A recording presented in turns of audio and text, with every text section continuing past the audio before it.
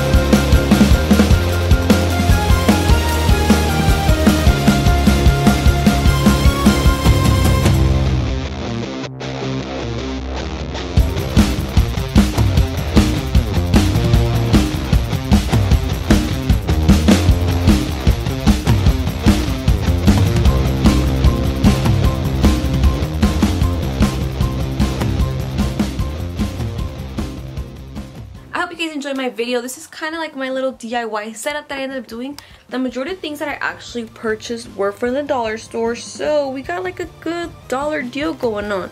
And all of these ideas I did got it from going to Ross, Target, as well as Pinterest, because I kind of want to get my room a fall vibe looking.